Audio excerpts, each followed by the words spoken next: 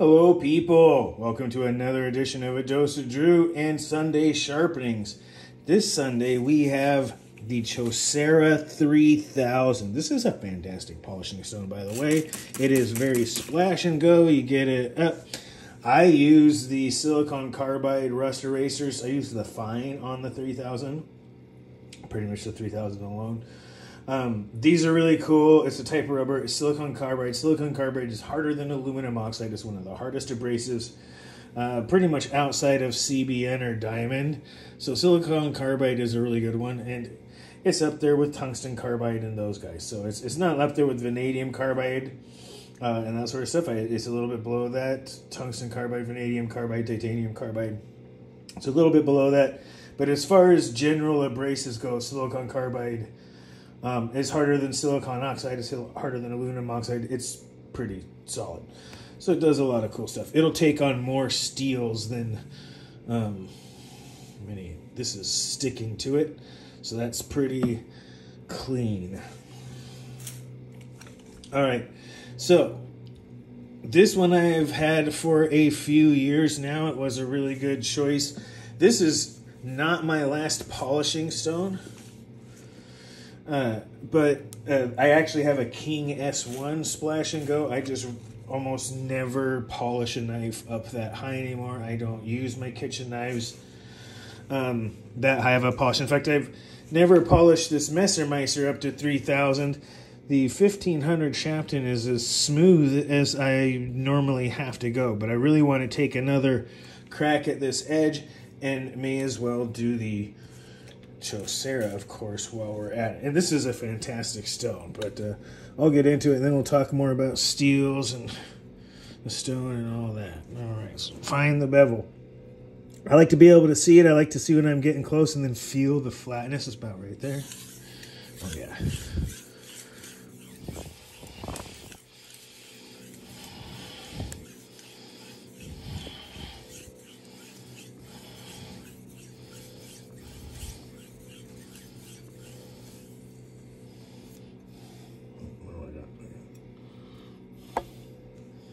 Dry off my hands to feel this bevel. Not quite. It's a little warm and dry in here today, so the stone seems thirsty. It is not a thirsty stone. This thing, it's just, the water dries, it does not soak in.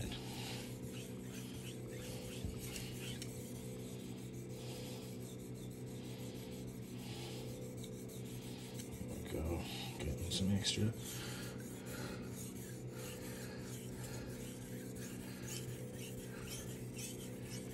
It's just that little bit in there. I'm going to work up a nice burr today. And I keep talking about SG2, so I want to actually both correct myself in some specifics and get it out there, because it's sort of an interesting steel, to be perfectly honest. I keep saying it's like SG or like S35VN, and I should correct it. Its edge holding performance and like Catra tests and such is very similar. Oh, I cracked a scab.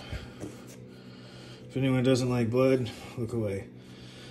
Its edge performance and like Catra tests and such is similar. It's in the same class as S35VN and such. Its toughness rating is similar to S35VN, somewhere between S35VN and CPM 154. So there's that, which is an interesting bit. It's a little bit tougher in most tests. And it's been around for a while. It's also known as R2, I believe is the name. And I think actually R2 is the original name. And SG2 is a secondary, either a license seller or something like that. It's someone else making the same steel under license, I believe. However, that works out in their contract. But it's someone else making the same steel. I got a pretty good burr, I think. Now I'm going to stop up some of this bleeding here real quick while I'm at it. But so yeah, it's been around for quite a while now. And so it's been a high level crazy high level steel, one of the top performing steels for at least 10, 15 years or more. But I want to talk about why it's not metallurgically. Oh, this thing's still bleeding. So I want to talk about why it's not metallurgically. To talk about what it's more metallurgically like, SG2 is like a marriage of CPM 154 and CPM D2, but got a little bit more.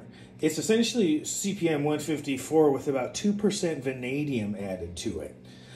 So it's got a lot of moly carbs, or carbides, moly carbs, a lot of molybdenum carbides, just to be specific. So it's got a lot of molybdenum carbides. Ooh.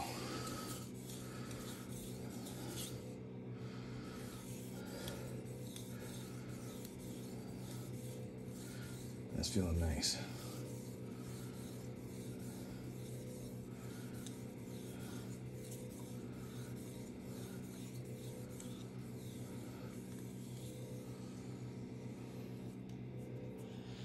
Ooh, that one felt good. That was a nice little, that one was smooth on the stone that time.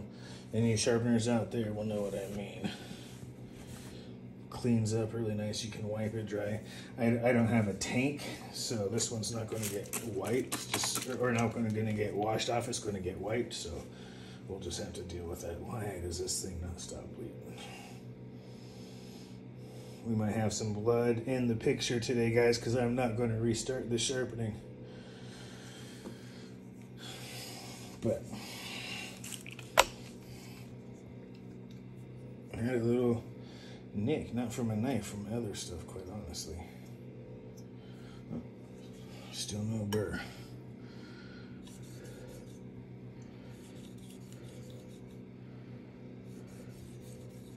Ooh, that dug in a little bit. Get that last little bit of curve there.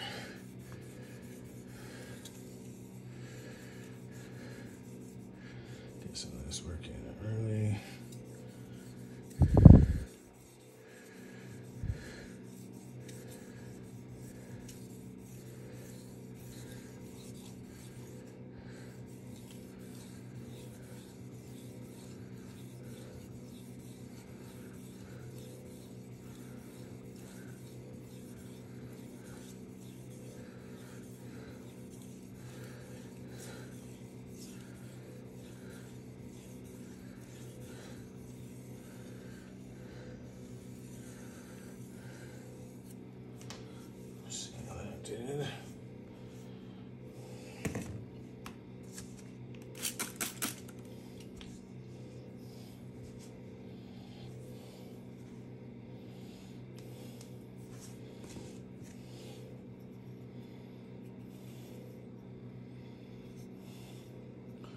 A little bit in some areas. Nothing that's enough to worry me, so we're going to keep going. This is refining that 1500 Sharpen Pro edge. And since this does a lot more push cutting or light slicing, it's one of the few I will sharpen up to a Sharpen 3000. Most everything else, actually, the 9 micron diamond and the 1500 Sharpen are both a little bit polished for my tastes. Again, my favorite is, my honestly favorite kitchen knife of all time is this one, but I hate soaking it for 25 minutes and letting it dry for 3 to 6 days, and sometimes still not being dry. It's just too much of a pain in my regular life to use with any regular basis. It really is. So I have been on the lookout for a replacement for it, and also I've had the Chosera 600 for a while. And it's a thirsty stone. The King 6000, that's not even supposed to be a soaking stone, is less thirsty than this stone. So I've been looking for a replacement of that. I may have found some, just to Spoiler alert, I may have found some. I'm not going to tell you guys what they are, but those should be coming soon, and I will do a sharpening and review of those stones if and when they come in soon. So those will be coming up too. There's been requests for what I use for strops. I use diamond pastes generally. I used to use Bark River and its equivalents, white, green, and black, with black being the coarsest and white being about 1 micron.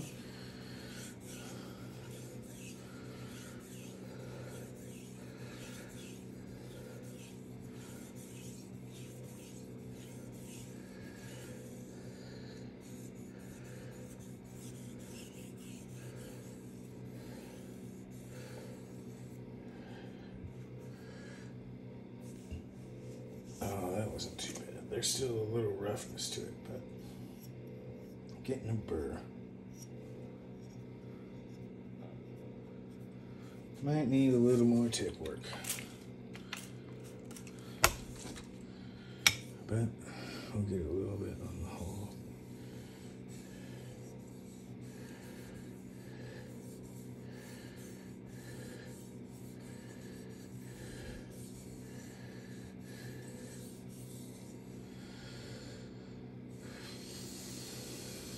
You don't have to go fast, and I'm not pushing real hard. Diamond stones definitely bring out a good habit in me, and that is not relying on pressure. Yeah, you wanna press hard. You do. You want to add pressure to it, but in doing so, you don't want to add too much. It'll almost always mess up your technique. It's better to do it in a spot than across the whole blade, unless you're on a rough stone and you are grinding a new bevel and you want. That's probably the only time I would say you want significant pressure, because you can get that done and you want it all in one stroke. It's about even pressure. And the reason why people go fast is because it is far more about stroke number than stroke pressure.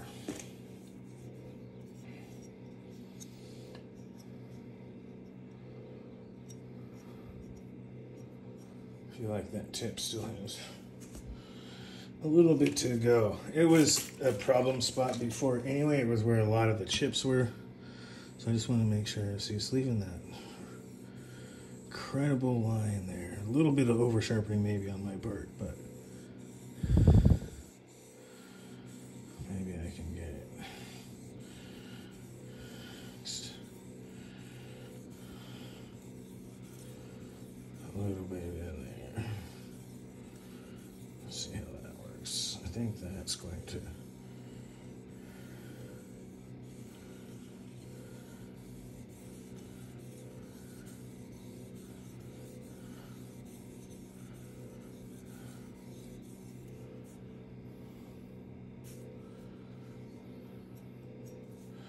Definitely feels better now.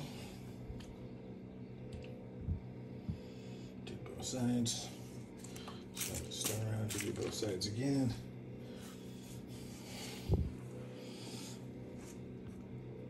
All right.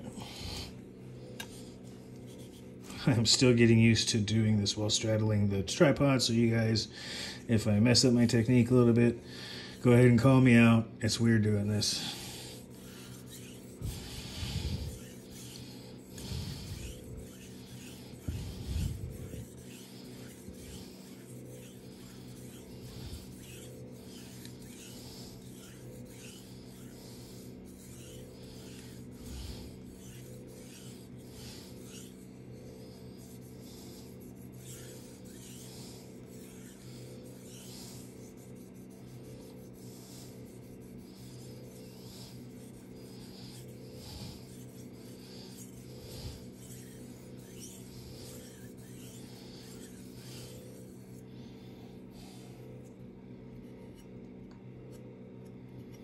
That actually raised a fairly nice burr pretty quick.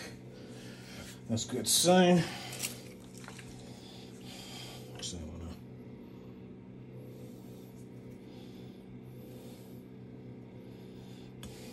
Just a little bit more on the tip.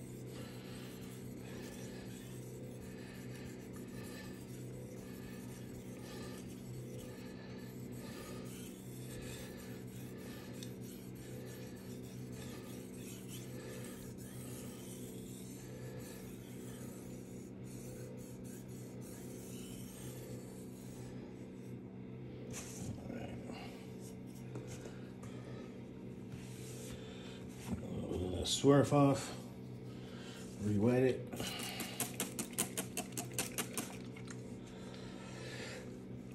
Okay. Go to the other side of the tripod.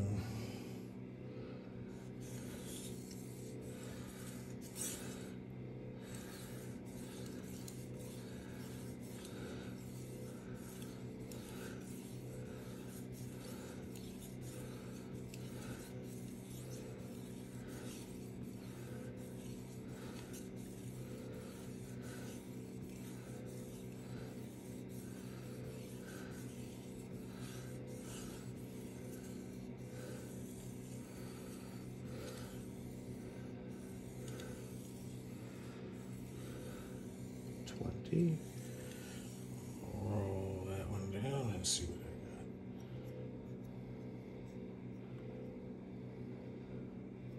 got. Even on the tip and the heel. All right. Time to count down and roll that burr off and then strop it a little. I go by evens from 10.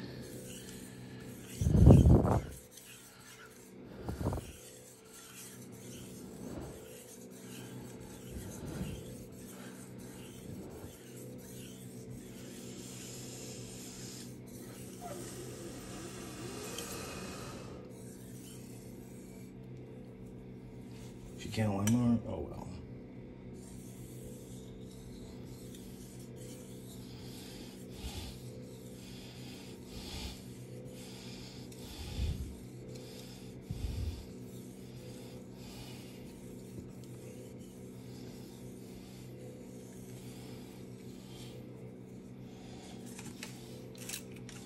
Again, I'm not even checking.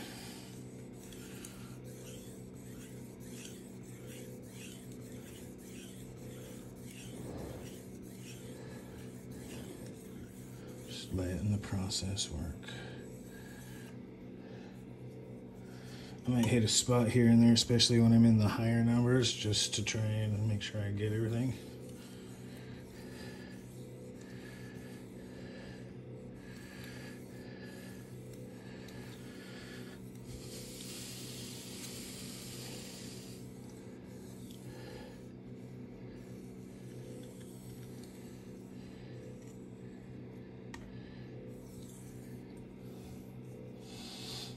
Oh, you guys might hear me.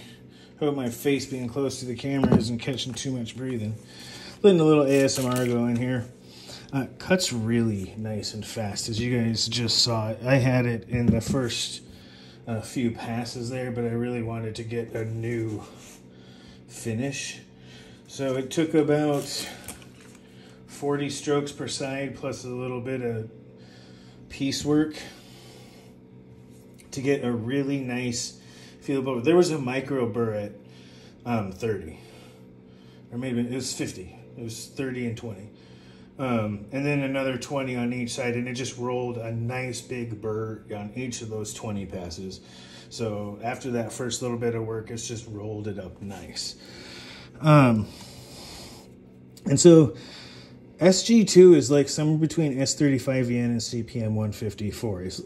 It seems more based on CPM 154 chemistry, or 154 CM, but it's powder metallurgy too.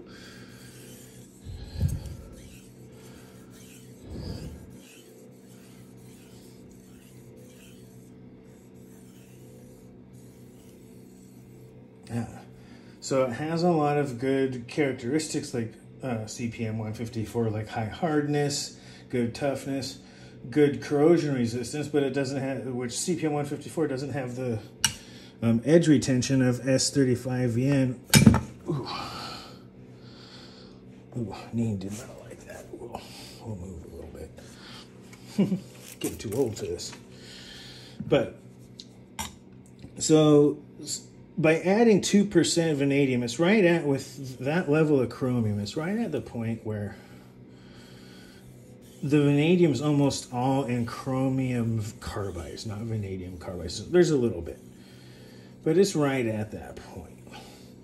So it has really hard carbides, sort of like M390 has a lot of chromium carbides. Vanadium enriched chromium carbides, to be more specific.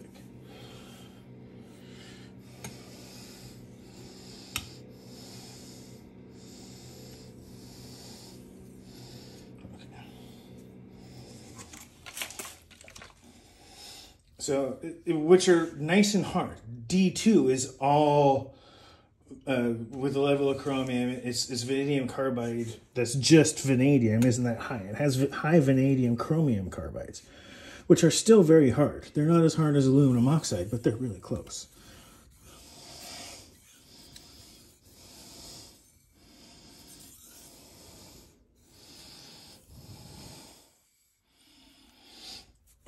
Coming down to the last little bit. So with all those moly carbides and then all those chromium enriched or vanadium enriched chromium carbides,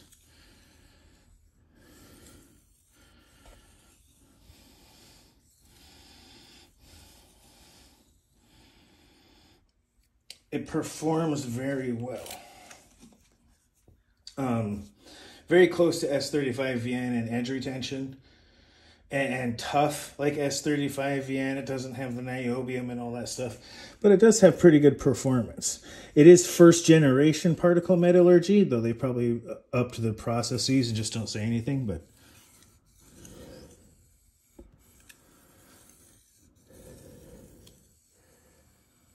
okay.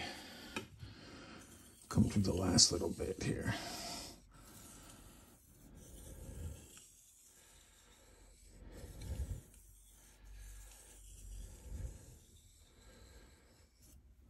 You guys are watching those last strokes. That's just me keeping the pressure, basically the weight of the knife, and then to make sure the tip stays there, I put my fingertips on there so that it follows the right path. So I'm basically stropping it back and forth.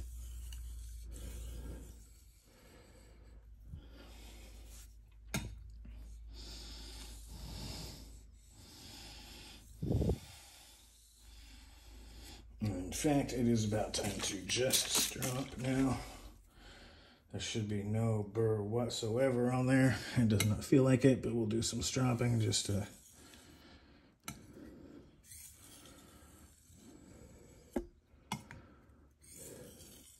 Yes, I say stropping as I go edge on because there will be a diamond strop to this thing. It's probably a 3 micron.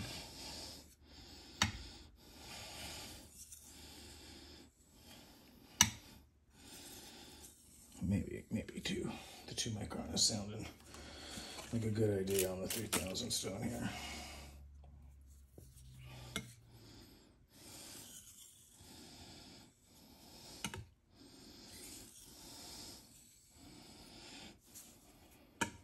And getting so close. Oh, just working that edge. This thing is so nice, dude. The feedback on this stone is so fantastic. Like, you can see it, you can hear it, and you can feel the feedback. It really is as good as everyone says. There's a reason this is a lot of people's favorite polishing stone, or even just keeping something sharp. If you've already sharpened it up to this level, running it on the stone just a little bit, like this thing cuts fast, polishes while it's at it. And it gives just tremendous feedback. It's splash and go, dries in a couple hours, at least where I'm at. You can wipe it off, clean it, wipe it off, and it'll dry in just a short period of time. It's very, very, very good stone. And I have no real need after getting the stone to polish on the stone any higher. If I'm trying to make something go to a mirror polish, I can with this by going further. But as far as my own personal kitchen needs, I have maybe 2 knives that are both choppers, or this one like sort of like a slicer chopper with the nakiri, and and then a very curved one that is like a rocker chopper. And so the polished edge does better on those. If you guys want to see that, throw it down in the comments. I'll keep doing sharpening videos as long as you guys want it. But this is the 3000 Chosera. Absolutely fantastic stone. I don't know what I can say that hasn't been said about this stone already. Off the stone. No stropping. Well, unless you count the towel as a strop. But just to hear it.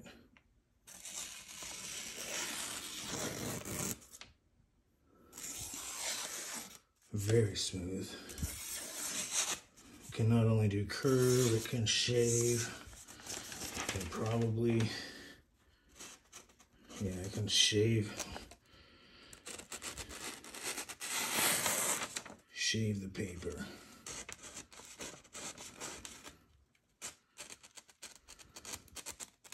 Just keep going off camera. Sorry about that, guys. So you got the ASMR, but it is just smooth as silk. Super good chopper. Great for push cuts. It has enough bite that tomatoes and stuff, it won't slide off at there. So even something like a tomato or any other slick skinned round vegetable or fruit, it won't slide off. This is not like an apple chopper. That's really not what this is for. That's something more like what that big round knife or large belly knife I was talking about would be. But you want to julienne stuff, you want to chop up. This is great for, if it wasn't for the Benchmade station knife, this would still be my onion knife for sure. It was so easy to control. It has such great edge retention.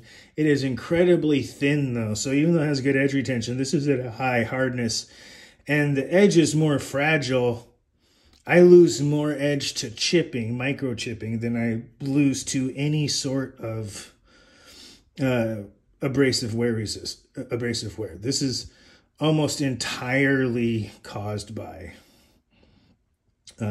microchipping and such, especially on high polish. But that's also another reason I don't usually go over the 9 micron 1200 diamond or the 1500 Sharpen Pro. Again, we'll see how that goes. But yeah, as far as the edge goes, that's go. And what more can you say about the Chosera 3000? This is many people's favorite polishing stone. It is everything everyone says. It cuts like a 3000, polishes like a 4000. So it's an interesting mix. It is incredibly responsive. It polishes, it cuts. It's not for making new edges, but you can actually go from like the 300 King to the 3000 Chosera if you're willing to take the time to work up a burr. If you have a good edge on the 300, which sets your bevel, you can skip all the way up to a 3000. You just got to put in the work to grind those 50 micron things down about, 4 or 5 microns at a time. So it'll take you a little while, but you can do it. So it is one of those things where you could essentially go from a rough stone, if you ever need to do it, to just the polishing, sharpening stone.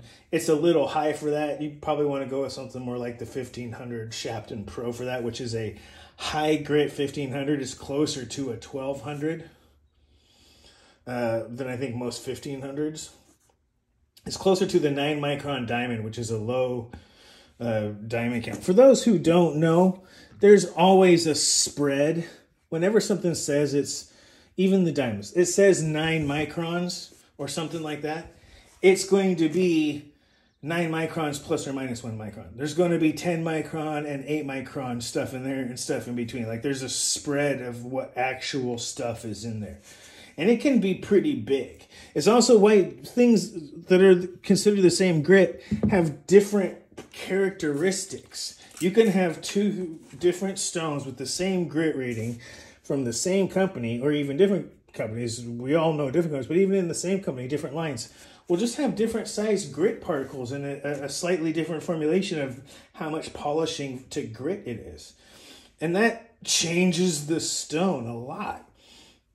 So 12, I think 1,000 is something like anything from 10 microns to 15 microns, right? So you can have stuff in there and call it 1,000. And you can have anything from like, what is, I think 1,200 is like 8 to 12 microns. So 9 micron 1,200 is pretty, you know, it may even be 8 to 12. I think it's 8 to 12 microns, yeah. So a 9 micron 1,200 is pretty fine for a 1,200. But diamonds have such a consistent and rough cut, a 9 micron. If you go higher than that, it feels rougher. So it's a trade-off. But anyway, that's just a little bit about grits. SG2 steel, the Chosera 3000 or Naniwa Pro 3000 if you don't have the base. I have one of the old ones where they were talking. Back before, I was right around the time that they were talking about the cracking. I can tell you right now, I've had this stone for more than 3 years and never had a problem with cracking. In fact, if anything, I take my sharpen course in 1200 and I can, ooh, it's cleaning off my stone. But yeah. Right, it's pretty flat. It's the only place I get any bit is on the ends. So the ends are probably starting to be just a little bit high after 3 years. I have to take a flattening plate or something like that to it and check. But it was the only place that I could break the diamond stone free from all the water. The surface adhesion was if I slid it up to the corners. So there's just enough amount of out of flatness after 3 years on this stone that a layer of water on there can be broken by the angle. A thin layer of water's surface tension can be broken by that amount of, I don't know about broken, but weakened significantly. So there you go. That's how long it stays flat. For, let's see, it's 2024. No, 5 years. So it's been about 5 years with this stone. My goodness, time flies. I got it just before the pandemic, 5 or 6. 2018 to 2024. Later this year, this fall, it'll be like 6 years. So there you go. Pretty good stone. Used it significantly, have sharpened multiple knives. Don't sharpen pocket knives on it anymore. I have diamond stones for all my pocket knives. But kitchen knives, absolutely. It'll take on S35 and it'll take on SG2. I don't know about Magna Cut, but I'd be interesting to try. It just has a lot of really good qualities. Makes a fantastic edge and is an incredibly good investment. It's not cheap, but it is definitely worth the money. There you go. Sharpen. Court. Let's try that again. Naniwa Chosera 3000 or Pro if you get it without the base. And what they call a new formulation. Is people talked about cracking. I've never had a problem with it. Not a bit. It took me dropping my king stone onto concrete for it to generate the cracks that it does. So there we go. I've never had a problem with it. If anyone else has, go ahead and sound off in the comments. I have had zero problem. You can see mine has zero cracks whatsoever. It's already almost dry. Yeah, hard to beat this stone. Makes a great edge. You guys heard it. And all the rest of the talk. This has been a long one as we go through. Again, more stuff coming. If you guys want to see diamond stones working, let me know.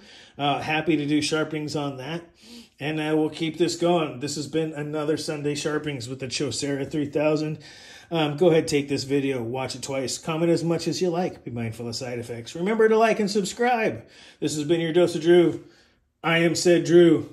You guys have a great rest of your night.